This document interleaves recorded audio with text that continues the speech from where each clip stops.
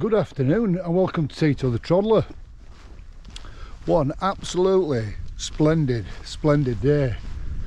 And I'm in the Lake District. And I got thinking the other day, I've only ever been and wild camped in Lake District once, and that was with my mate Mr. Brown in a very wet Harrop town. So it wasn't the most enjoyable of camps, although we made the best of it. But this time we're talking an absolutely totally different situation here.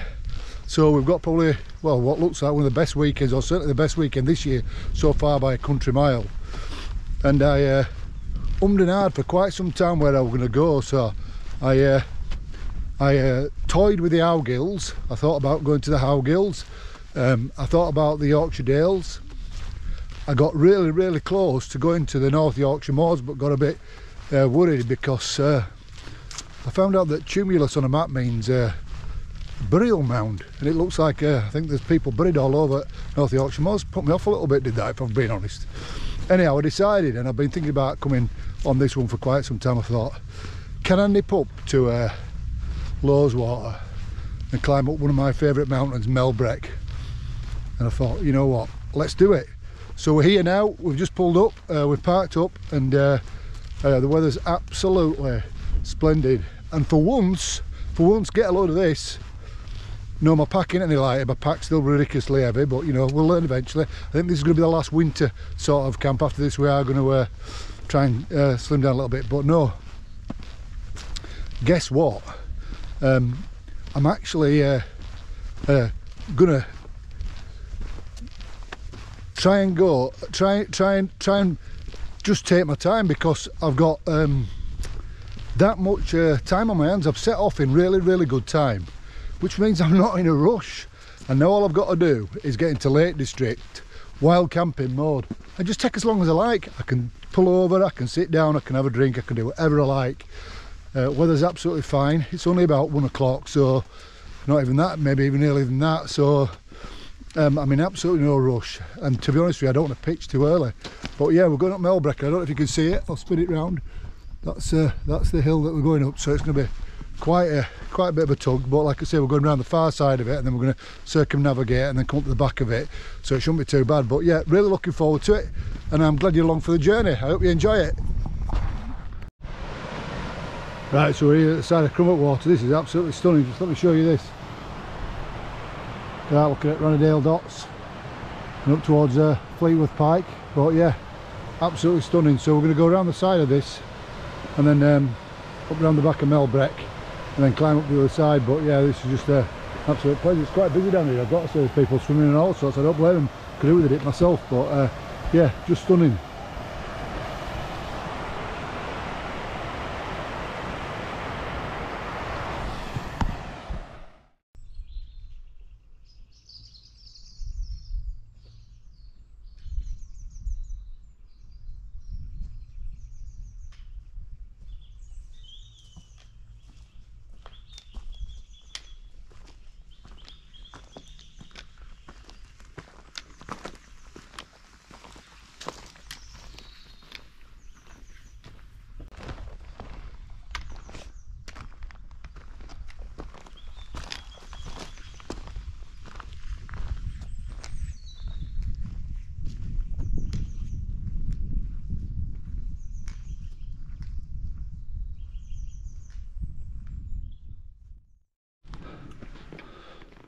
Right, we're starting to climb a little bit now. We're just underneath the face of Mellbreak.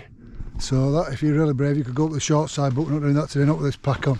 So I'm circumnavigating around the other side, and then we come up past Mosdale back, which is, I'm starting to wonder whether I made a bit of mistakes. I'm carrying water, and I think I could have probably got it just before I started properly climbing towards the end. So I might save myself an awful lot of effort, because this pack is heavy.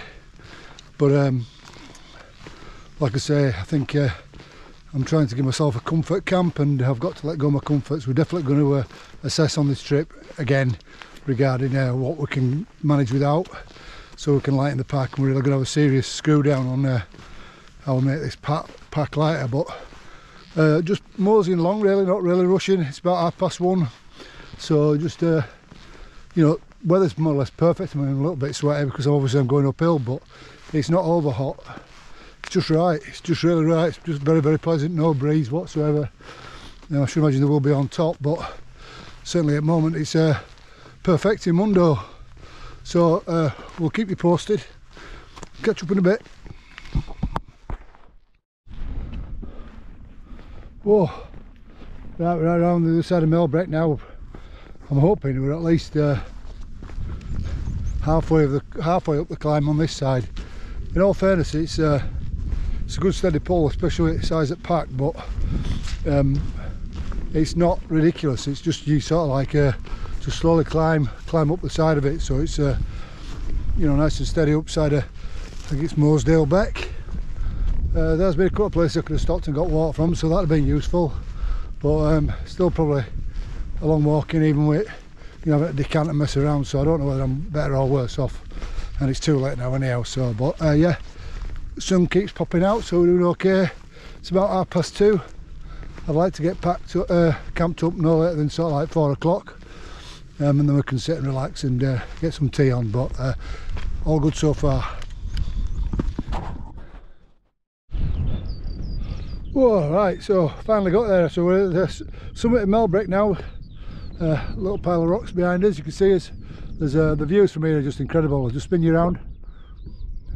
So that's looking down at Crummock Water and Buttermere. Well, Crummock Water's hid under the thing, but that's Buttermere. In the distance you've got Fleetwood Pike, Ranadale Knots, that little one there. I think this big one up here is Red Pike, but I'll double check. But just look at this, absolutely stunning. So I ain't messing about. There is another summit at the far end, but I think this is slightly high by about 3 metres, which is a right good deal because I don't fancy walking that. But at least a mile over there, and I've got really nothing again. I think I've done it in the past anyhow, so when I did Wainwright. So my next task is to find somewhere to pitch. If we can find somewhere dry, we're going to get that tent up as sharpish as we can, and we're going to get that drone up, and then we can get some fodder on and get stuck in. Got a nice tea tonight to show you. So yeah, absolutely made up that I'm at top of there now, and sun's just out. Well, it's just glorious. Can't say anymore. It's just absolutely glorious. Definitely one of my favourite parts at Lake District, this. I just love it. So tent's up, everything's ready now. Just gonna get some food on it, go in a moment. But look at that, just absolutely look at that. How beautiful is that?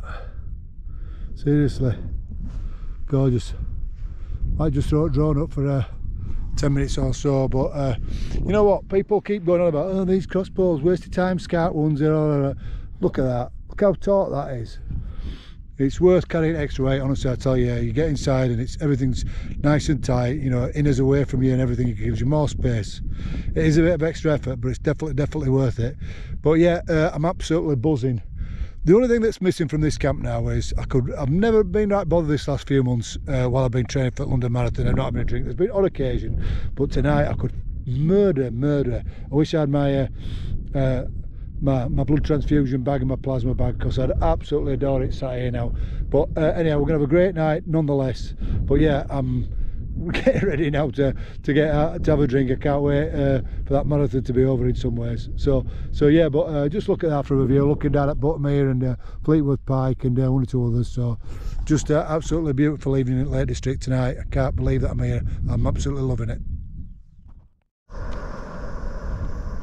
Oh, I'll tell you what, I'm in Trekology chair. Oh, it's just gorgeous. Just got a brew on, but this chair weighs a kilo, but it's worth every little bit of extra effort to get it up here when you can sit outside now and it's warm enough to do so. Just absolutely fabulous. Having a brew and then we're going to get that drone up, but yeah, loving it.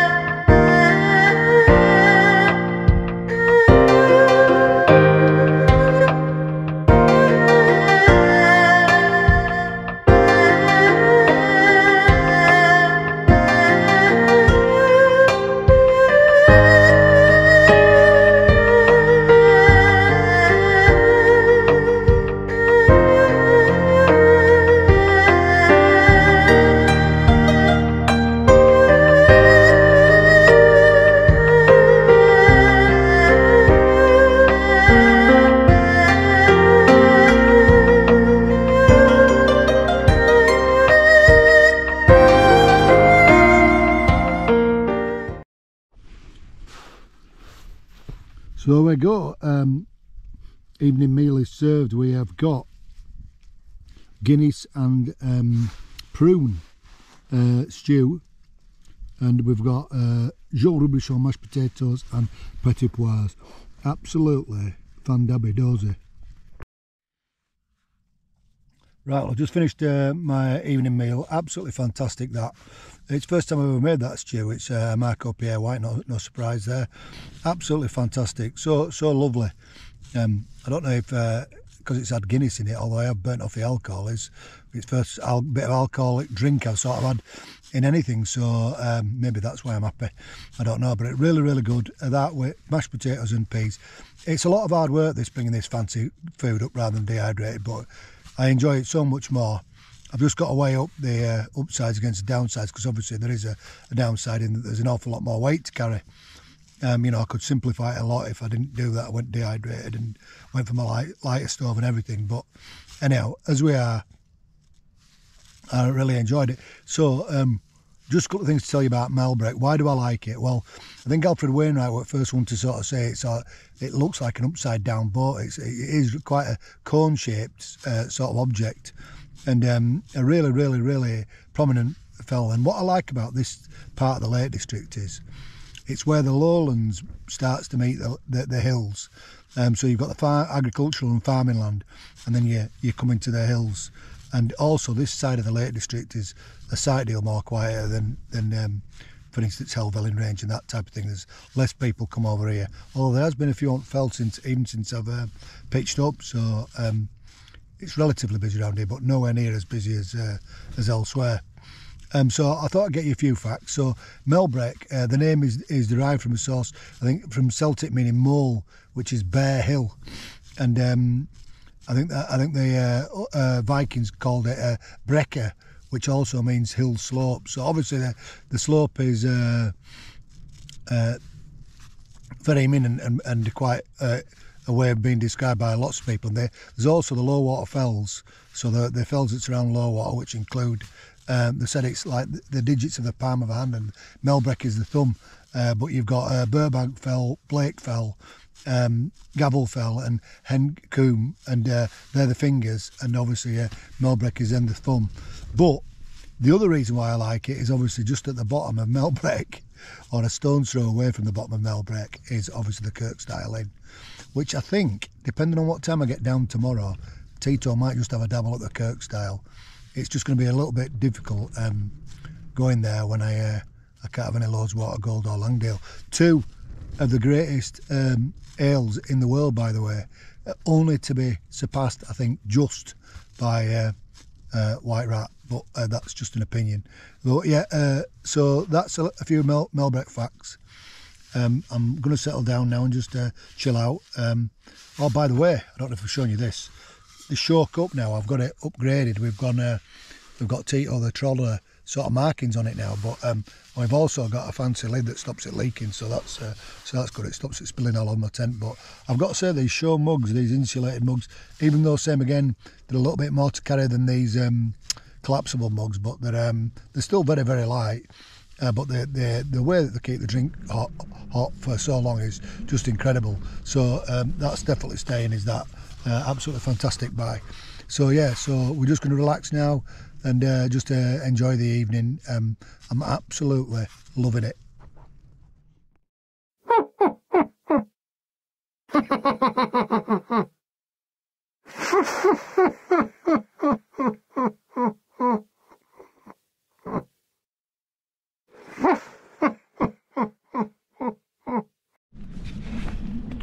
Well, good morning everybody, and it's got a bit blowy out through tonight. It's I'm glad I had crosspoles on, to be honest with you. But yeah, it's probably about, I don't know, 5:30, something like that. Let's have a look.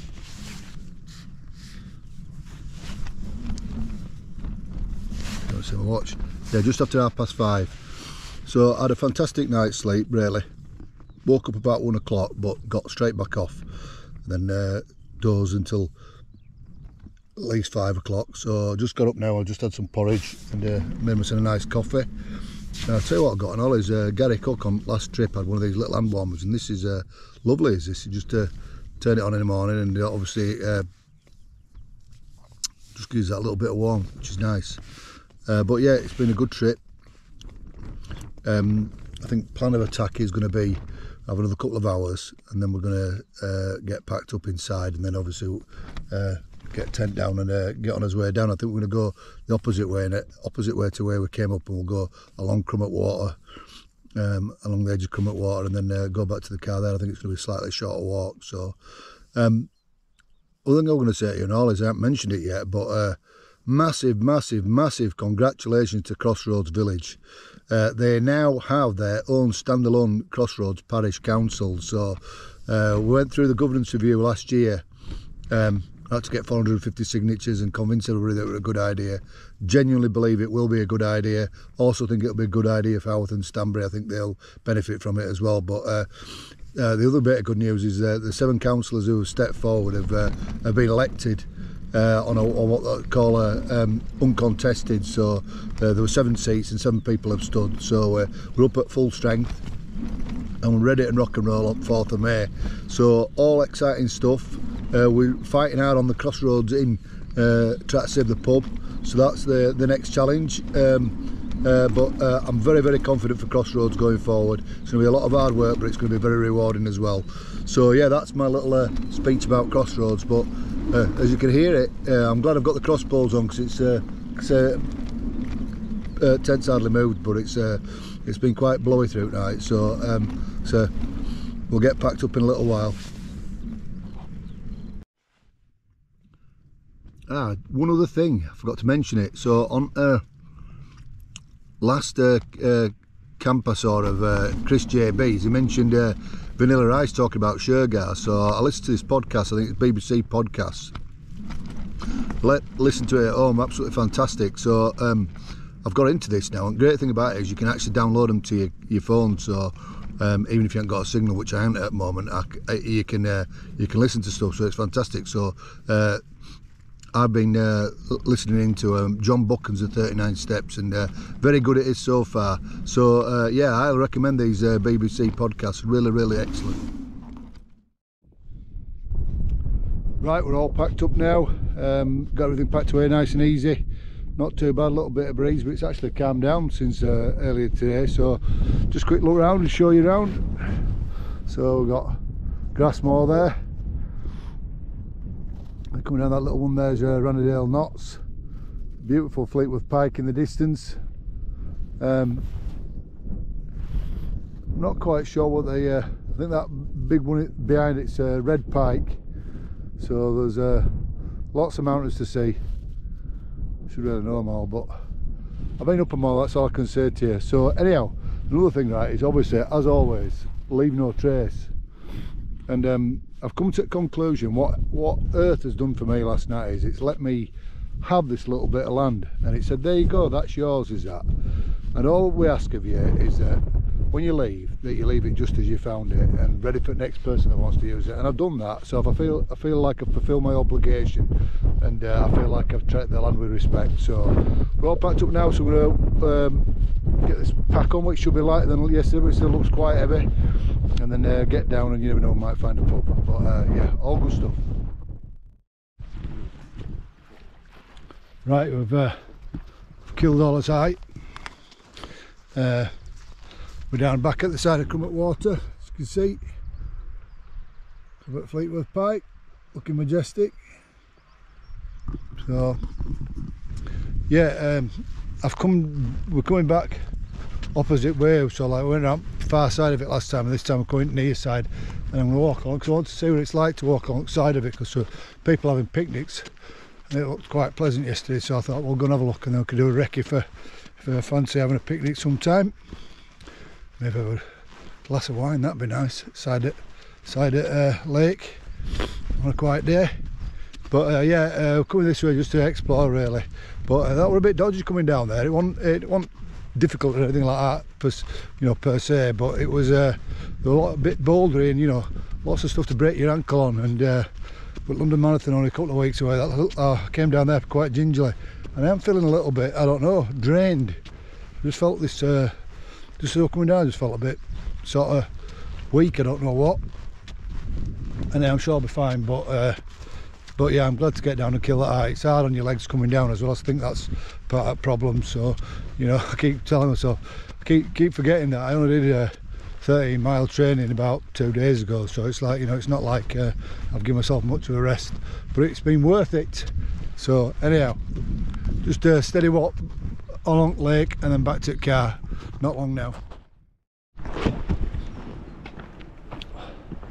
Right.